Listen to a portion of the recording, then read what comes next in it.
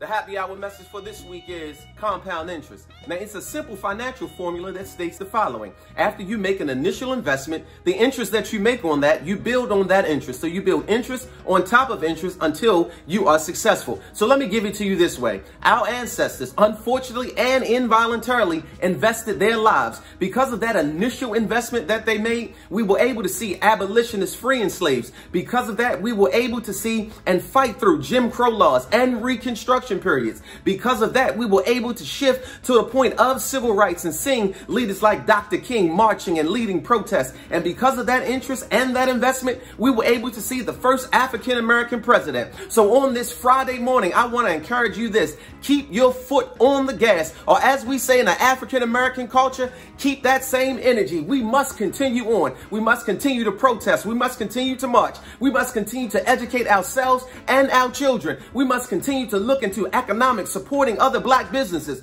owning our own black businesses. So we must continue on until we see a real return on that initial investment. This is Happy Hour. I'll see you next week, and I'm out.